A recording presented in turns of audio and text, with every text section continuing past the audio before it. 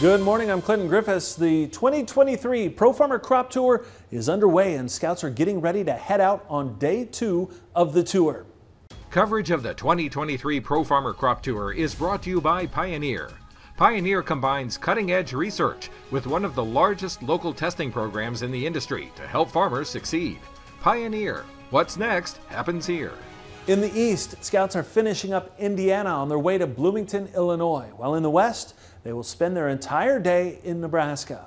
But on day 1, big things were expected on the western leg and in South Dakota, an area that this time last year was more than 36% covered in drought. This year, just 14%, and very little drought in the severe and extreme categories.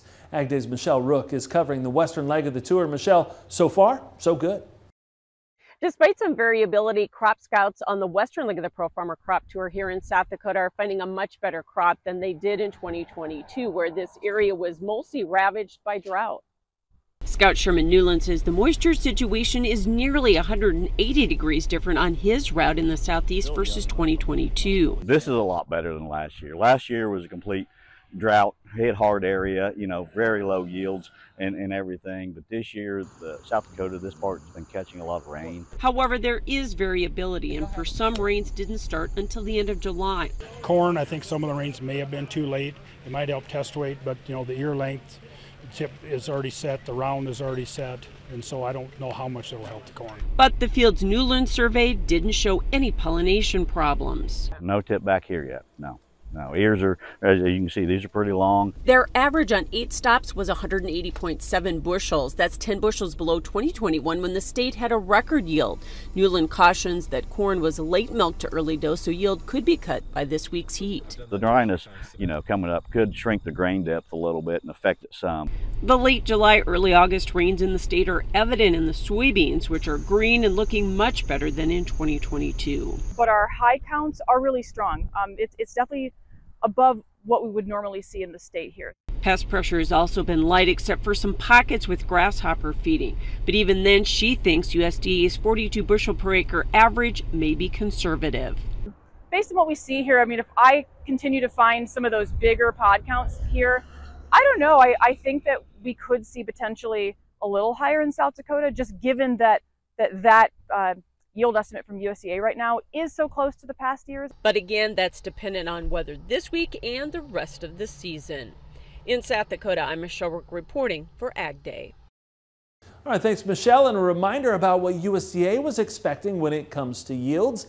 The August farmer survey is predicting a national corn yield of 175.1 for South Dakota. Expectations are for 145 bushels to the acre, an increase of 9.8% over last year. For soybeans, 50.9 bushels to the acre nationally, and another big increase for South Dakota at 42 bushels an acre. That's up 10.5% compared to 2022. USDA currently has Ohio pegged at a statewide corn yield of 191 bushels per acre. Now, if that holds true, that will be a 4% better than last year. Drought not an issue this year in the state. Farm Journal's Tyne Morgan joins us now. And Tyne, are scouts seeing a better Ohio crop than they saw in 2022? Well, I'd say they definitely are, Clinton. In fact, Ohio may be home to some of the better growing conditions in the Midwest this year.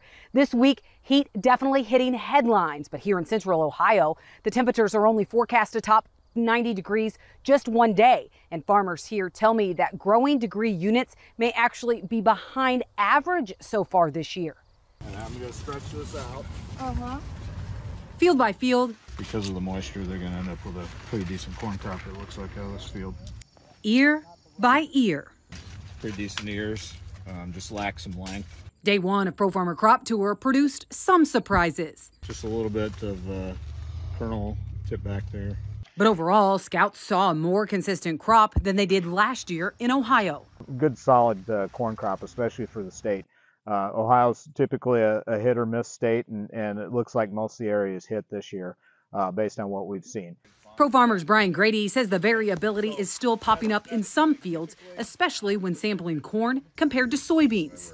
We actually had our highest pod count on soybeans on the poorest cornfield, and those two fields side by side obviously had the same weather.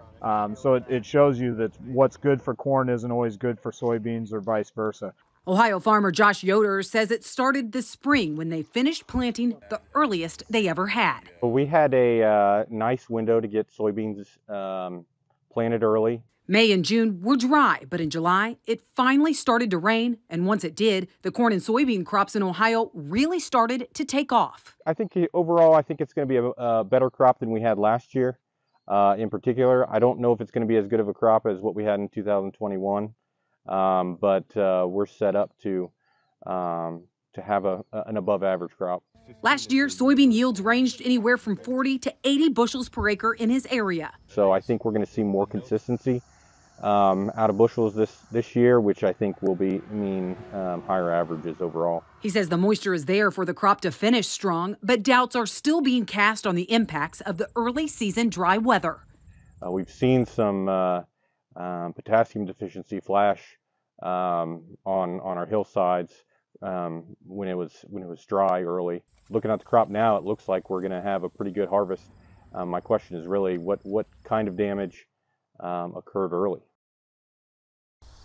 Clinton, with the potential for such a good crop here in Ohio, that means farmers are sparing no expense on inputs, including just applying fungicide a couple weeks ago in order to protect their yield. Reporting for Ag Day from the eastern leg of Pro Farmer Crop Tour, I'm Tyne Morgan.